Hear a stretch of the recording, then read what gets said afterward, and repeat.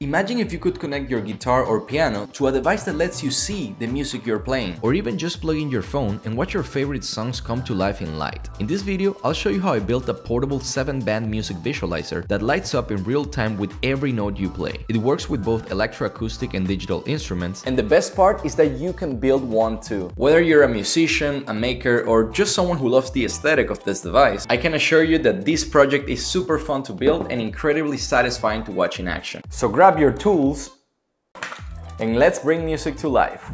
Let's start with the components. For the brain of this project, I'm using the Xiao SAM-D21, a super compact and low-power microcontroller that's ideal for portable builds. To break down the audio signal into 7 different frequency bands, we'll use the MSG EQ7 module. It's a spectrum analyzer chip that filters the audio input and outputs the amplitude of each band as an analog signal, which the microcontroller can easily read. For the visuals, we'll employ LED strip lights, with 6 LEDs per band, totaling 42, that respond to the intensity of each frequency range. These are addressable RGB LEDs, meaning that the entire strip can be controlled using just a single digital pin. A touch sensor is included to switch between different lighting modes. Power comes from a 2000 mAh LiPo battery, boosted to 5 volts via step-up converter to keep everything running smoothly. To recharge the battery, the circuit will have a TP4057 charging module. A physical switch will be used to turn the entire system on and off. Also, a few resistors will be needed to make voltage dividers so the microcontroller can safely read the equalizer output as well as the battery level. Lastly, some components will be soldered onto a perf board to keep the build compact and easy to fit inside the enclosure. Now, to understand how this project works, let's start with the basic idea. I like to play guitar and piano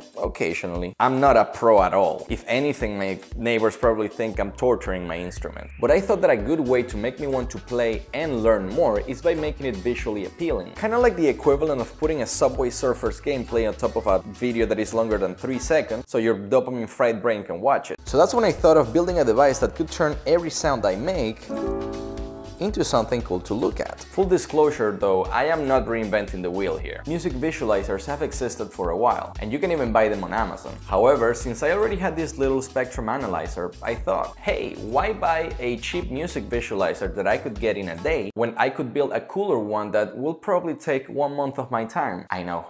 Genius. So the idea is simple. Take the audio signal from my guitar, piano, or even my phone, feed it into the analyzer module, which splits it into 7 different frequency bands, and then light up some LEDs based on how strong each band is. That way, every time I play a chord, the visualizer will react in real time. So to test that my theory is correct, I built an MVC, or minimum viable circuit, on a breadboard. It has the analyzer module connected to the microcontroller and also 6 LED lights to represent 1 frequency band. That way, if something catches fire, I only lose 6 LEDs instead of 42. This setup lets me quickly test if the audio signal is being split correctly, if the signal levels make sense, and if the microcontroller is reacting in real time. Also, the band I'm representing with the LEDs is the third one, which is centered at 400 Hz, right in the sweet spot for many instruments. For guitar, that band should pick up the mid-range fundamentals and the overtones pretty well, especially when you're strumming chords.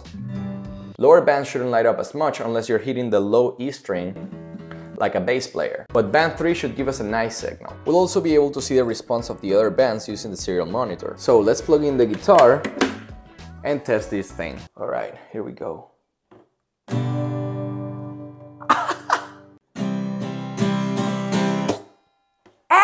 Look at that!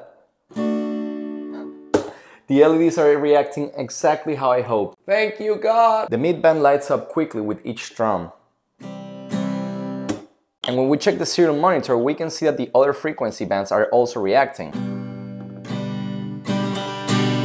Even the higher ones jump a bit, probably because of harmonics or me like strumming too hard. This confirms that the spectrum analyzer is splitting the signals correctly and that the microcontroller is reading the values in real time. So with the MVC working as expected, we can now start designing the enclosure. Since each band will be approximately as wide as the LED strip and the device will be portable, we need a design that keeps everything tight and easy to carry around while looking clean. So I started modeling a slim enclosure where each vertical LED strip would sit behind a translucent cover to diffuse the light. The electronics would be placed in the back of the device, which has holes for the power switch, the charging port, and the audio jack. It will also have a space on the side to place the touch sensor. It's a simple but elegant design that kinda reminds me of the Apple aesthetic. And the coolest thing is that even though I could 3D print all the parts, I decided to get a few of them manufactured with Xometry, who's also the sponsor of this video. If you've never used them before, Xometry is a platform that makes it ridiculously easy to get custom parts made. Whether you need CNC machining, 3D printing, or even laser cutting, which is what I chose for this project. You just upload your model,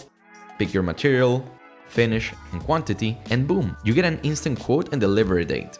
Honestly, it's kind of insane how simple it is. This was my first time trying a manufacturing service, and I couldn't be happier with how it turned out. I used Xometry to get the front panel made in polished stainless steel and the translucent LED covers in frosted acrylic. Since those are the first things people will see when the device is turned off, I wanted them to look super clean and professional. And the parts arrived in exactly 5 days, just like they promised. I also got the Plasitech logo cut in stainless steel, and it looks amazing. So huge thanks to Xometry for sponsoring this project. And if you're thinking of building something cool and want it to be elegant and durable, I definitely recommend checking them out. You can even use the coupon code PLACITECH25 to get $25 off any order of $100 or more. I'll leave the link in the description of this video so you can try it out for yourself. Now, before 3D printing the rest of the enclosure, I was still a bit unsure on how deep the LED should have been in the device. Ideally, I wanted to make that distance 10 millimeters, so the enclosure would be as thin as possible. However, I didn't know if the empty space between the LEDs and the acrylic cover would be enough to spread out the light reasonably well. So what I did is 3D print two different models, one that was 10 millimeters deep and the other one 15 millimeters. I then placed the LEDs inside them and compared the diffusion of both, and at the end, 15 millimeters was the clear winner. Once I got that out of the way, I proceeded to 3D print everything in black PLA filament.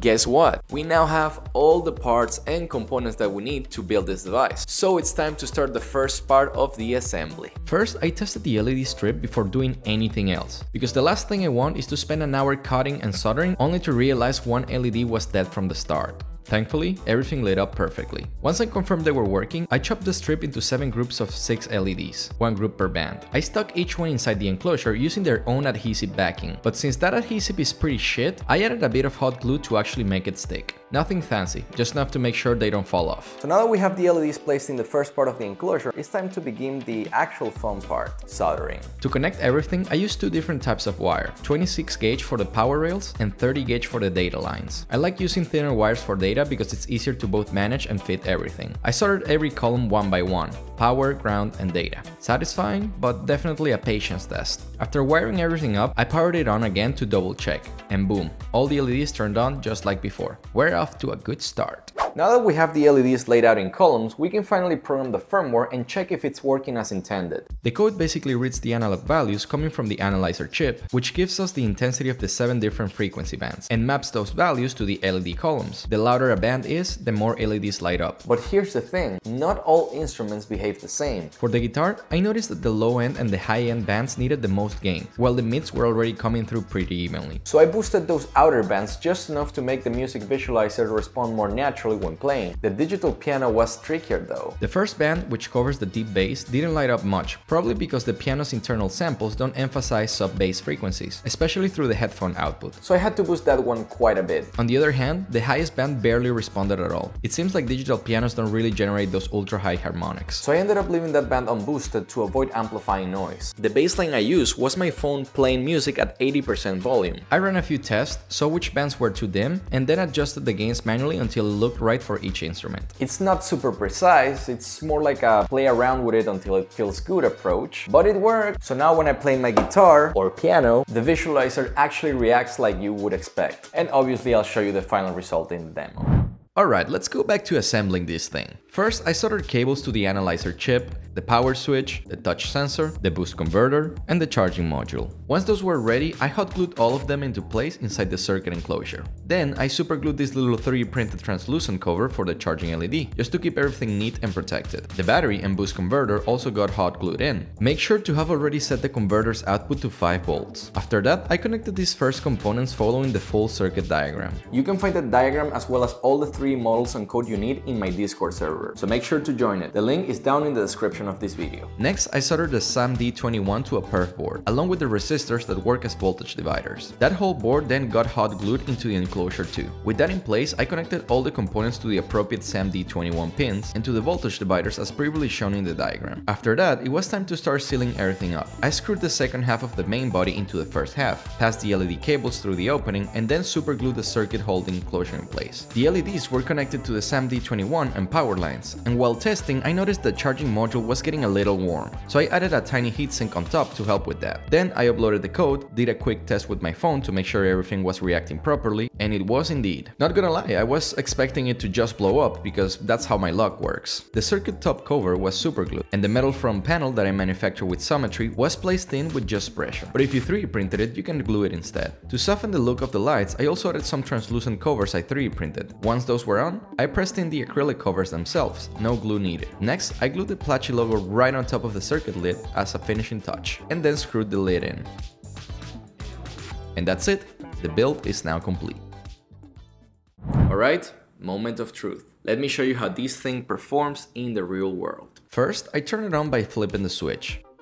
When it boots up, the battery level is shown. The more bands that light up, the more battery the device has. Then, I use the touch sensor on the side to cycle through the available settings. First, I select the instrument. Let's go with guitar to start. You just press and hold the sensor for a couple of seconds to confirm the selection. After that, I pick the lighting mode. I made two different color profiles. One where each band has its own fixed color, and another where the colors change based on intensity. I'll choose the first one. Okay, let's start. For the guitar, I'll just plug it in directly to the jack output.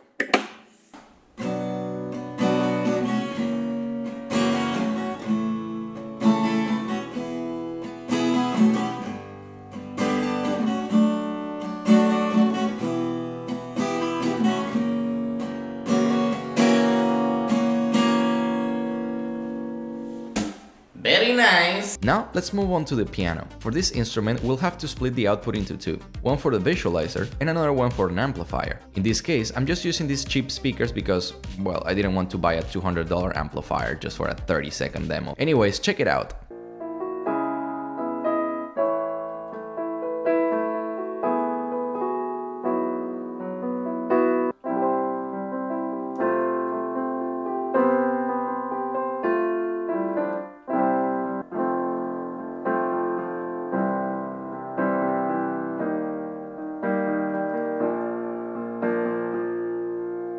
Call me Mozart from Walmart. Finally, here's what it looks like when I play a random song from my phone.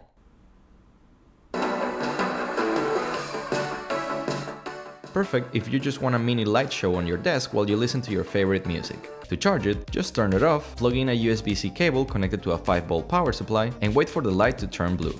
Well, this is definitely one of the coolest things I've ever built, so I hope you liked it. As I mentioned before, if you want to get the files to build your own, just join my Discord server using the link below. And hey, if you want to go a step further and support what I do, you can also join my Patreon. I post weekly behind the scenes updates where I share progress, fixes, stuff that didn't work, and random stuff that didn't make it into the video. Plus, you'll get your name featured at the end of my videos like these guys right here. You guys are amazing. Anyways, thanks for watching and see you in the next project.